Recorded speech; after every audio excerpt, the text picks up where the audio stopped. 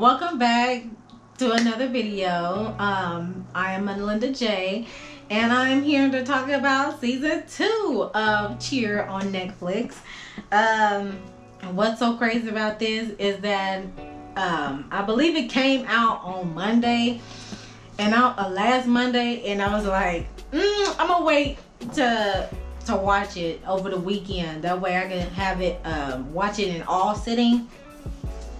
But girl, I should have watched that on John Monday so I can join into the conversation on Twitter. But other than that, let's get on to season 2 of Cheer on Netflix. I got my notes here on my handy dandy clipboard, and the highlights. What was it giving?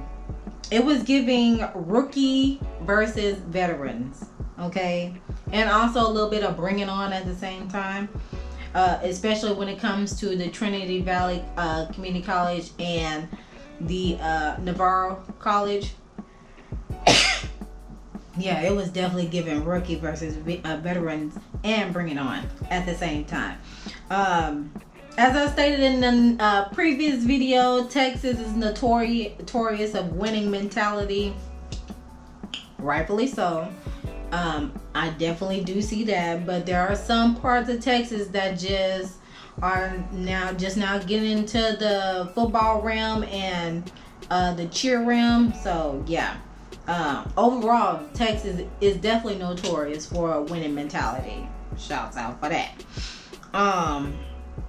Navarro Cheer.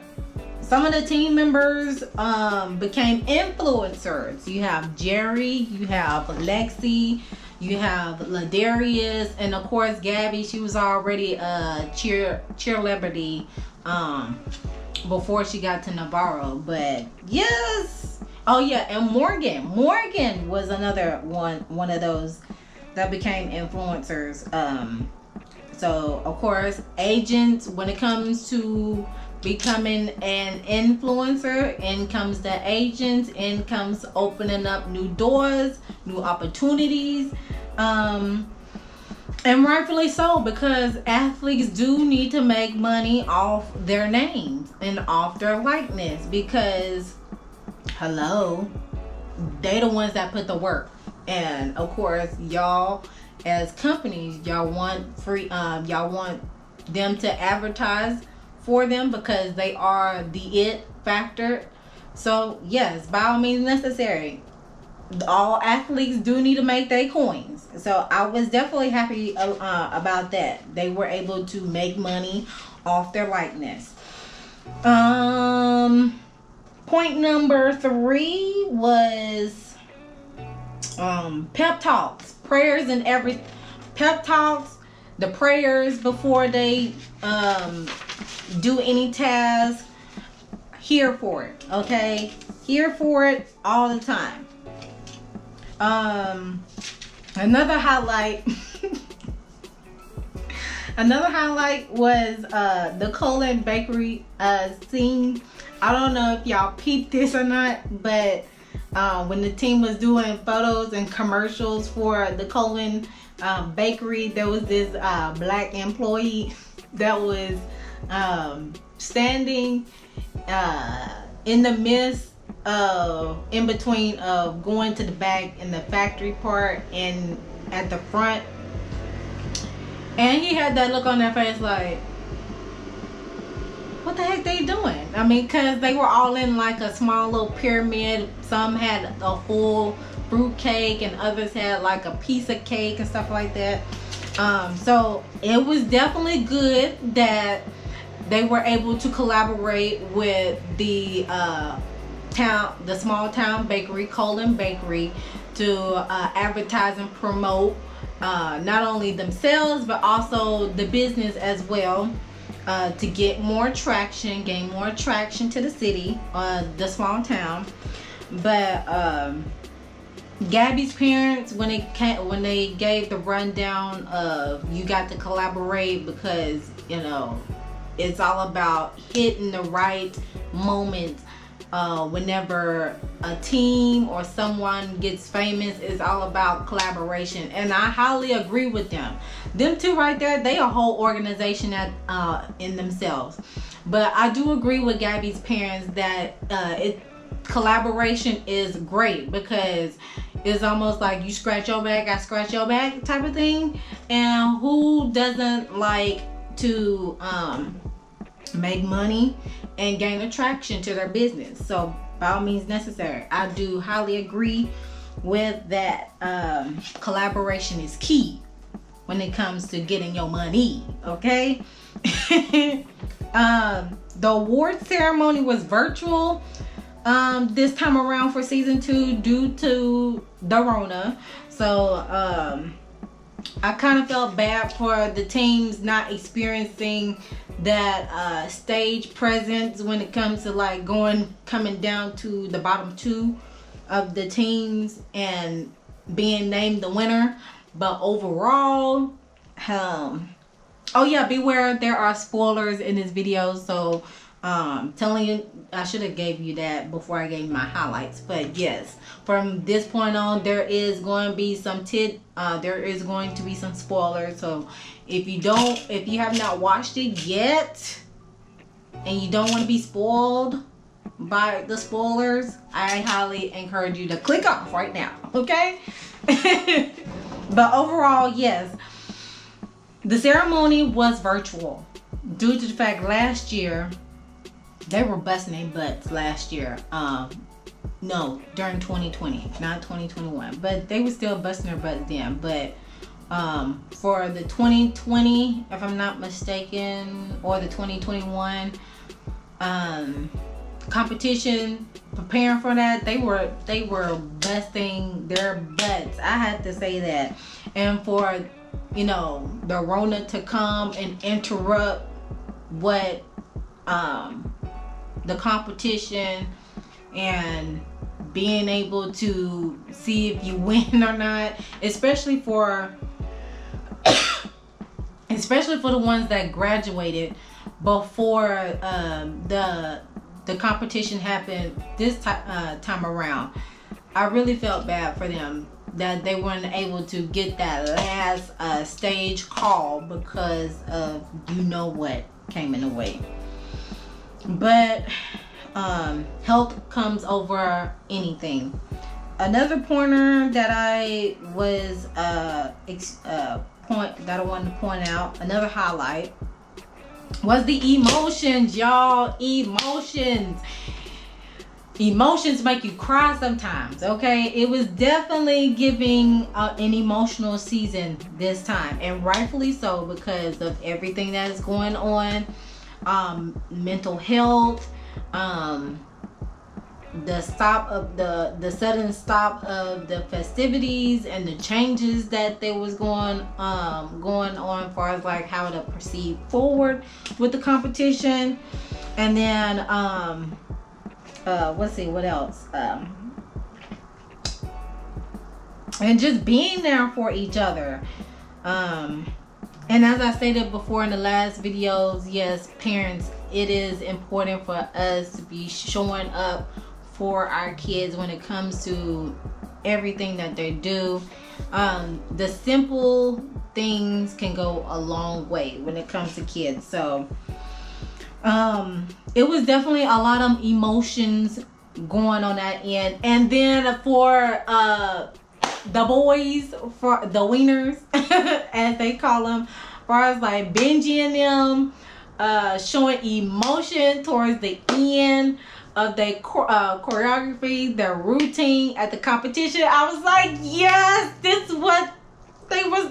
I was like, yes, finally, yes, we got some emotions. Because the cliche when it comes to cheerleading is that, you know, when guys are in cheerleading, of course, people are always going to assume that they're gay, and they're not. I mean, if they are good at tumbling, if they're good at, you know, helping girls up off the ground, that way more girls can be able to interact with the crowd. Like, there are the most masculine dudes that are on cheer teams, and you're better off getting a scholarship when you're a male in cheerleading, because there's so much high demand for them. So if you are a good tumbler and you want to help out with stunts, you know, tossing girls in the air and being able to catch them, I highly recommend you guys to just try out cheerleading and see how far it goes for you, because that was the thing that they were struggling. They were struggling with, do they have to add more sassiness to the routine or what? Because they are so masculine in their own nature, and rightfully so. But at the same time, when it comes to the judges judging you on the while you are on the stage performing an act, for the cheer routine, you got to show some emotion, even if it's just a, you know, just a you know, you got to show that emotion. So for them three to show emotion periodically through the routine, I was here for it. Yes, I was like, yes, y'all getting it. And they have become a little bit more open. The icebreaker, they are a little bit more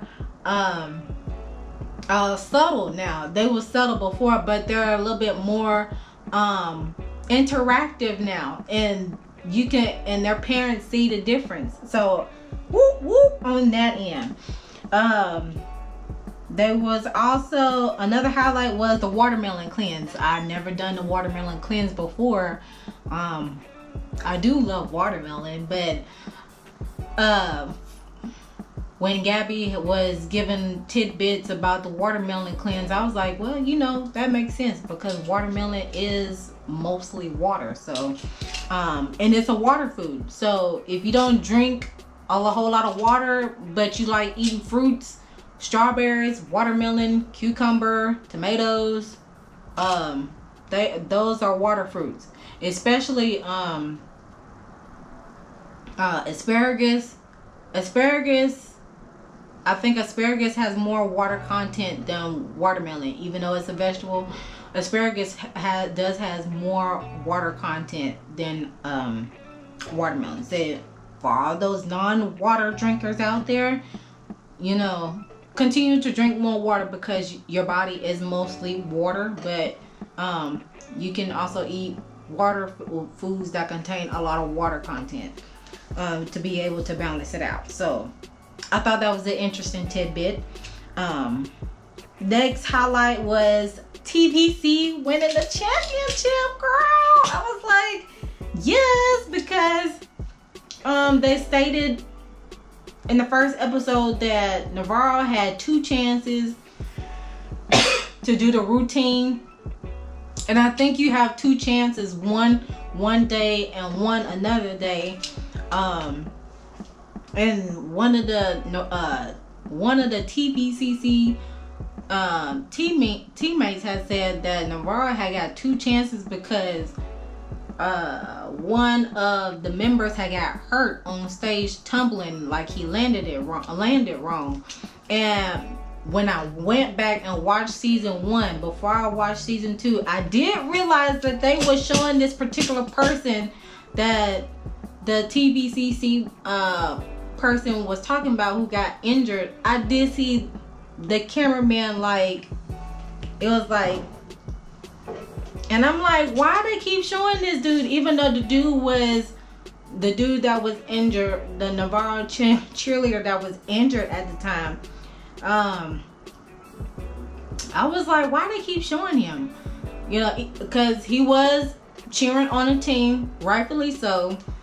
But they just kept showing him, and I'm like, they were showing him supporting the team, rightfully so. And when the team ended their routine, that there was a guy to pick him up, and they were still showing him then, and I'm like, what are y'all trying to tell us? And I guess that was the reason. So I thought that was pretty interesting there. Another highlight was the Ladarius and Monica convo towards the end. It was very heartbreaking. When you are a coach, you do have the parental figure whenever the parents are not there to watch their kids. And I felt that was the right thing for them to do, was to have a conversation and have that heart to heart so they can close out and be able close that chapter out and be able to move forward. So yeah.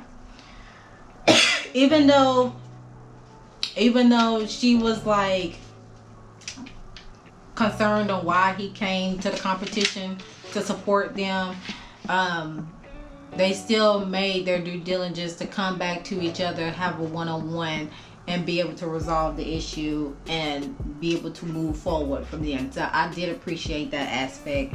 Another highlight was the guys getting pedicures. Now, guys, it's okay to get pedicures, because the reason why I had this realization whenever I started going to the nail salons frequently, because I'm like, why do women spend a lot of time in the nail salon, you know, getting manicures, pedicures and stuff? Because I would always get my feet done at home. I will always do my feet at home. But now that I know, and it's part of self-care, and that's what I do my content off, is self-care. It is part of self-care, and whether you know it or not, your organs are attached, or they are in coexisting with your feet. So it's important that it's okay to go to the nail salon and get your manicure and pedicure going on, because that's bringing self-care and awareness to you and rewarding yourself and your body. And the people in the nail salon, they're able to get those nicks and cricks, and you can tell, and most of the time they will tell you what is going on with you based off the motions that they're going through your feet and stuff. So yeah, I was here for the guys getting pedicures, because they are on their feet all day long practicing, and I was here for the guys giving themselves self-care in that realm. So shouts out to you guys. Another highlight was Dawson and Brad going toe-to-toe with the choreography. Like, Brad was the choreographer Navarro at one point in time, and he went over to the TVCC to help out with the choreography. So I thought that was interesting. Excuse me. And Brad is considered the mentor, and Dawson was like the mentee. So that was another aspect of the rookie versus veteran realm of the overall aspect of season 2, because it was like battle of the choreographers. So I was like, what? Shut your mouth. And then when production had mentioned it to Mr. Bill Smith about Brad going to TVCC, he was like, I was not aware of that. I was like, what? How? What? You didn't know? So I thought that was interesting. Another highlight was Chris Franklin. He was the head coach of TVCC from my understanding from 2011 to 2017. And on season 2, mostly he was the assistant coach part-time. And at the end of the season, he got promoted to full-time. He's full-time and co-signing along with Coach Vontae. So I thought that was good on that end. And another highlight was discipline. The discipline, the stunts, the tumbling, and the condition. Now, what I have to say about the conditioning part, as well as discipline, it is important as an athlete. Y'all don't know how important, unless you're an athlete yourself, you don't know how important conditioning is until you are doing complicated, complex stuff, okay? So it's important to work on the agility, the endurance, the stamina, and eating well, and resting getting enough sleep, because that's important for not only a cheer body, but also an athletic body in general. Because whenever you trying to push your body to the limit, you have to condition yourself to be able to push your body to the limit, because if not, you are going to be worn out and you're just going to be grasping for air every time. So yes, with all being said, conditioning, whether you know it or not, stretching, whether you know it or not, whether you want to do it correctly or not, it is important, or you're going to end up straining or tearing up a ligament or something, because of the fact that you did not stretch and you did not condition properly. And that's one thing that did get on my nerves when I was in cheerleading at one point in time. People didn't know the importance of stretching before an activity, because of the fact of the matter, you can tear something in the midst of doing a complicated stunt, tumbling, anything. So yes, for all those athletes out there, I highly encourage you to take conditioning and discipline yourself to condition effectively, because it is important. That's how coaches are able to determine whether or not you are able and capable of executing the job effectively. So yes, athletes, take conditioning seriously. Unpopular opinion. I did see some of the comments on Twitter about Jada. My unpopular opinion about Jada. I can relate to Jada because she wants to win. And when you've been on a team where you've constantly been losing and you know your team can do better, of course you're going to step into that leadership position and be like, hey, get a grip, let's take this seriously, let's get this work done so we can be able to crush the competitor at the end. So let me get a drink of water. So the major butterfly effect that did happen with Jada was, and she stated this in the series, she was like, before I was hardcore, I was trying to, you know, get it.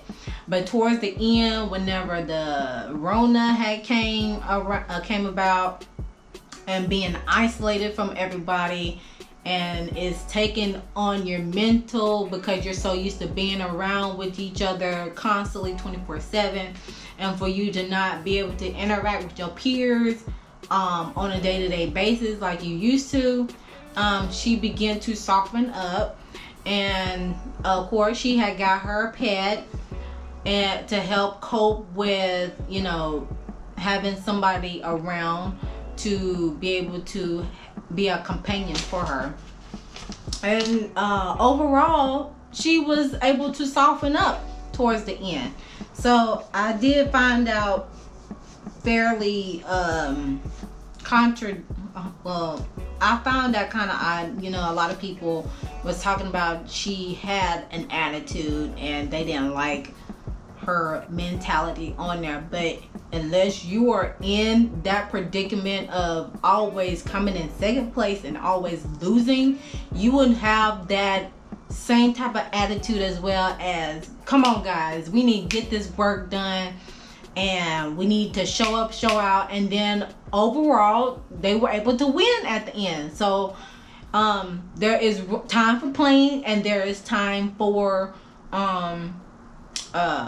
working. So yeah, I like Jada, y'all, period, point blank.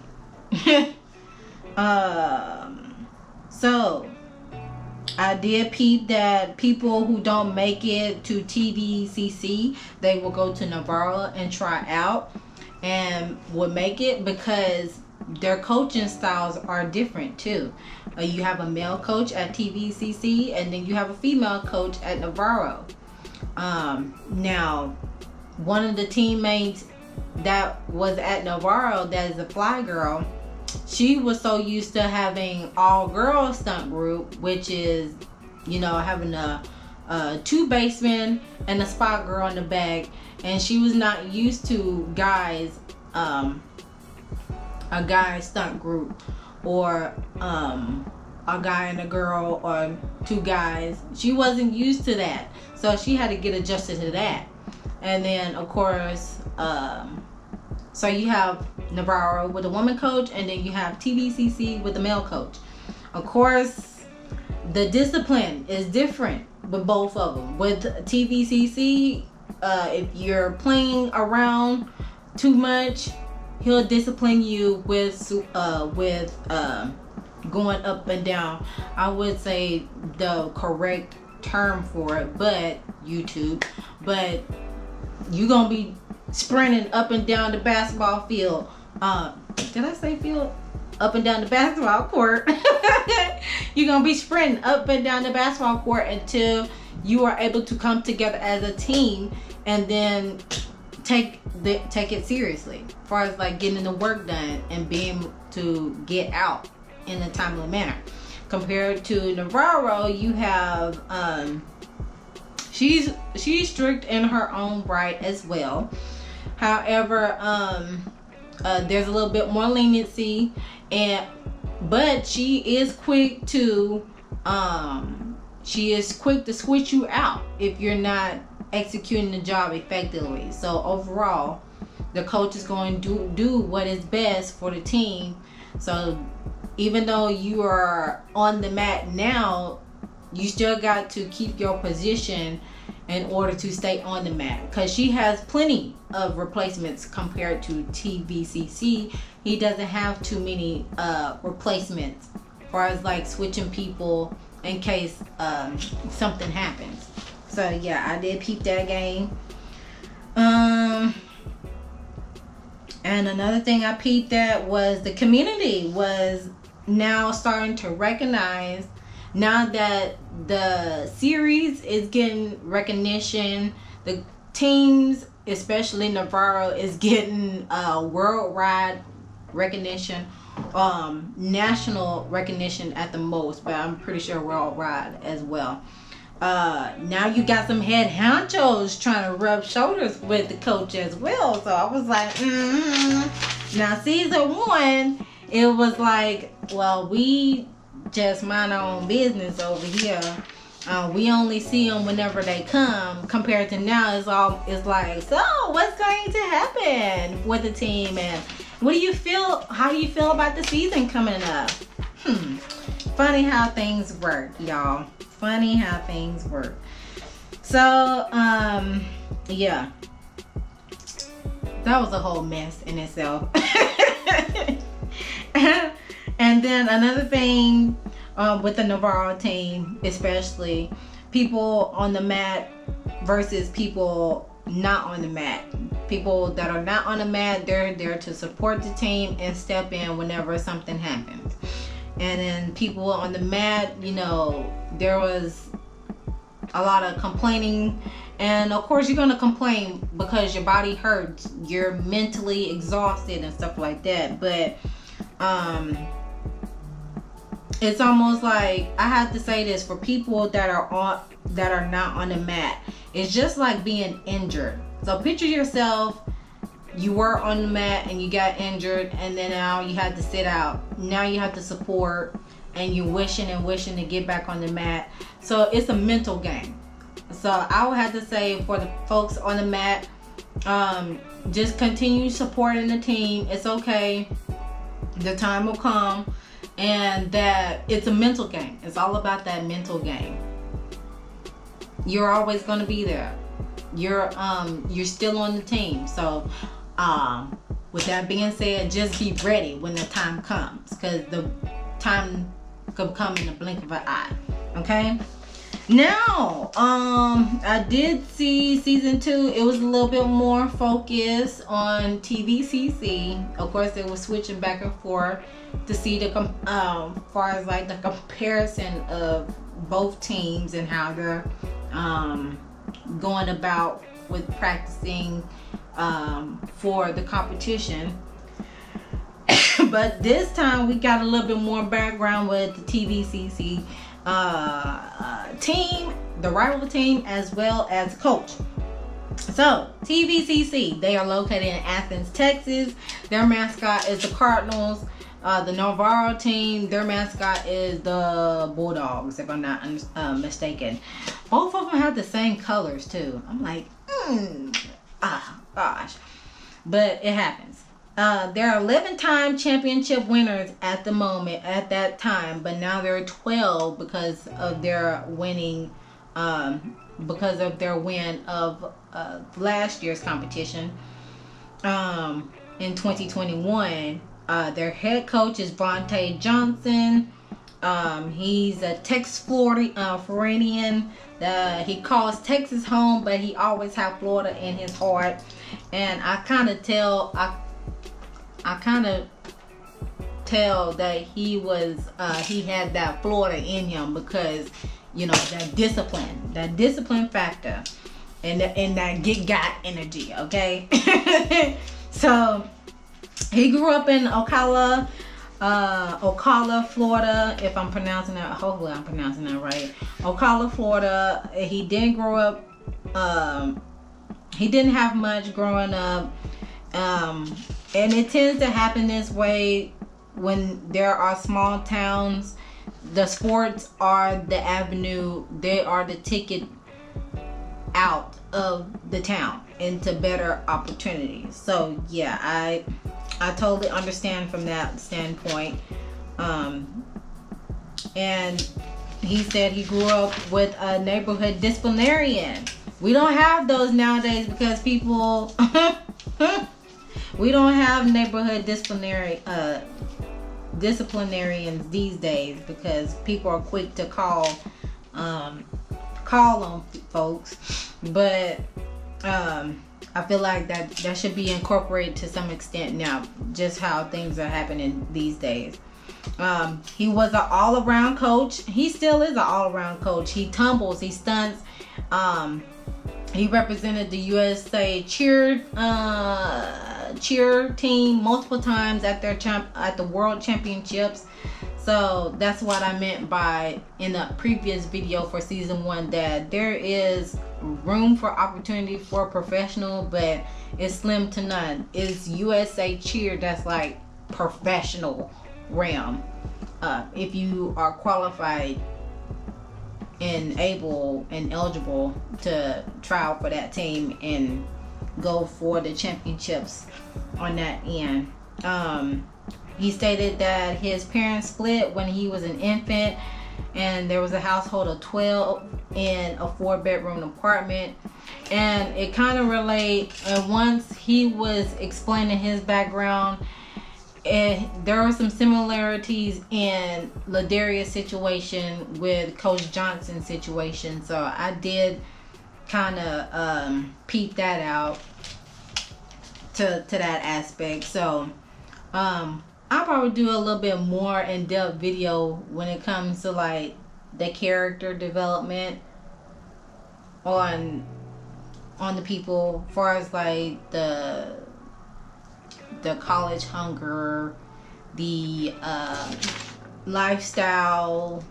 Yeah, because everybody's lifestyle was different. I did see another tweet that mentioned about they want the series to focus more on the cheer aspect instead of people's background, but they do that just so you can be able to connect with at least one of the characters, one of the people, if not all of them, within the series.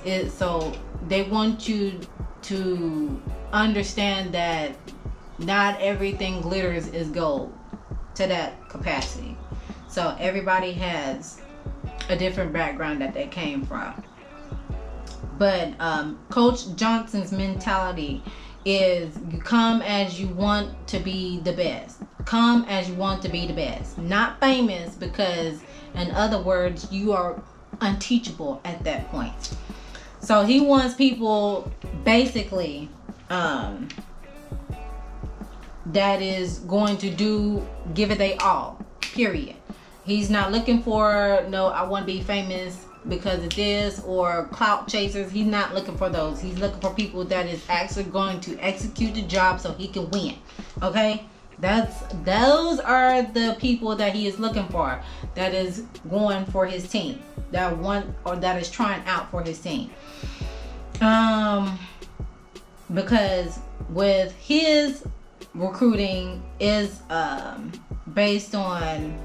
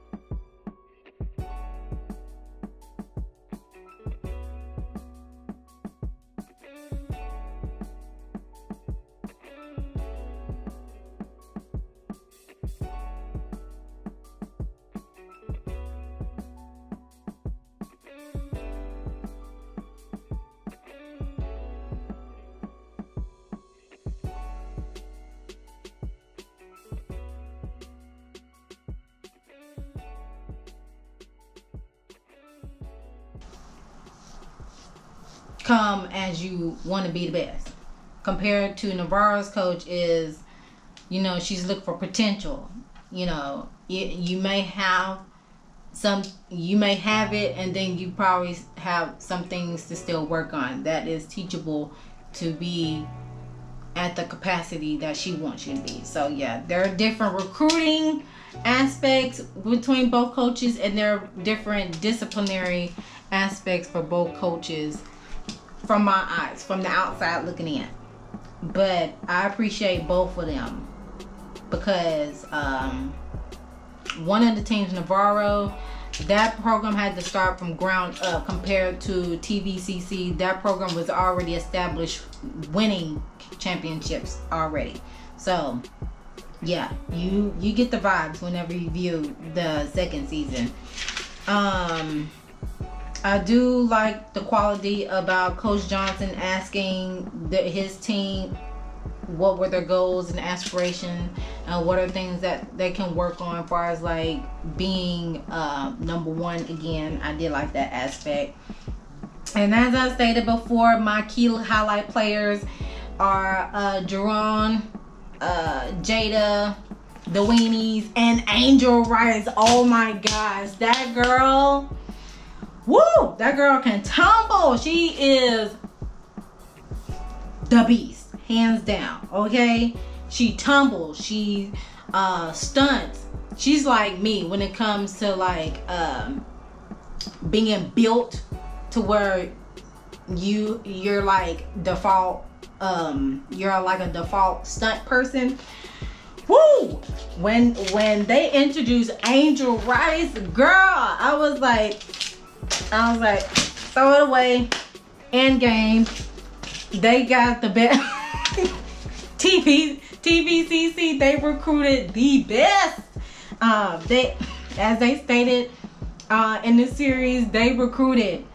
They had a good recruiting season for the rookies as well. They had a lot of good rookies.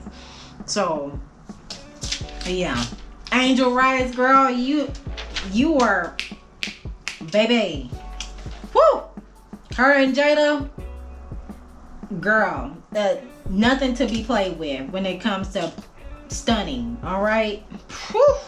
And tumbling, boy, oh my gosh, I was getting goosebumps when she was tumbling, because I have that, I remember, well, I still do, I have that stamina to where you can flip so many times to where people can hardly tell what movements you're doing. So yeah, boy, when they introduced Angel Rice, I was like, girl, period. I was like, end game. I already knew they was gonna win when they recruited her. But yes, as I stated before in the previous video, I think I stated it in the highlights in the beginning, I did appreciate the aspect that the guys, specifically the wieners, or the weenies. I think they were called the weenies, not the wieners, if I'm not mistaken. But I did appreciate the aspect that they added more emotion to the routine, to be able to get things done, show that spirit. And then lastly, when it comes to last highlight, is when they were at competition. This was on the 8th episode, if I'm not mistaken. And this was with the Navarro team. They wrote down letting go of their fears, and then they put it in a bottle, and then they threw it in the water as a sign of cleansing out, letting go. There was a lot of beach scene elements, due to the fact that the competition is in Daytona Beach, Florida, but there was a lot of beachy scenes. So it was also giving me overall with season 2, it was giving redemption, purification, cleansing energy, gaining your confidence back as well, because that was a lot of things. That was the main thing that most of the teammates were experiencing, was the confidence level and being able to take criticism and stuff like that, because either they're not used to it or they had to adapt to it. So I did like that aspect of Navarro doing that, putting all their fears into a bottle and throwing it out in the water. I think everybody should do that in general, just writing things out, especially your fears, your goals and aspirations, and you either burn it or just put it in a bottle and throw it in the water, or just let the water wash through. Make sure whenever you're using the item that you're writing to help cleanse, that is like environment friendly, because of all the stuff that's going on with Mother Nature and the irregularities of the weather and how things are operating nowadays. So yeah, that was a pretty good element. So yeah, final thoughts is I would like to see next season a little bit more in depth with TVCC, and also I also would like, after season 4, after they wrap up with season 4, hopefully they will do a little bit more in depth with TVCC. I would like for them to still continue on with the series with different colleges, universities, and JuCo colleges, especially JuCo colleges, in my opinion, because JuCo college do not get the respect that they give compared to Ivy League and four-year university institutions. I think y'all need to continue on these series and add 2 more rival teams to the sector and see how their operations is going, as far as like how they come within that competition realm, how they, or within the football season realm, how they operate, how they prepare and stuff like that. That way, you know, we can get a little bit more insight into the cheer world. I don't know why, but whenever they was doing the press runs for the cheer, you know, for us like gaining recognition with the series, it was, I don't know, it was given like, I know y'all seen cheerleaders before when it comes to like the folks interviewing and stuff. I was like, get out of here with that mess. Get out of here with that mess. Don't act like you ain't never seen no cheerleaders before. That's what it definitely was given when folks was doing when they was doing press runs. That was a little bit aggy for me. I was like, I was liking the fact that they was getting the recognition that they deserve and stuff like that. But at the same time, the media was putting it out there like it was like it's the new thing, and I'm like, this thing has been established. What took you so long to grasp it? There's been plenty of times where a team's been going to competition, and it's sad that it had to take a docu-series on Netflix to be able for teams to get the recognition that they deserve. I mean, it was just absurd to me. I'm sorry. It was giving fakery for me. But overall, I think that is all that I have for you guys. That is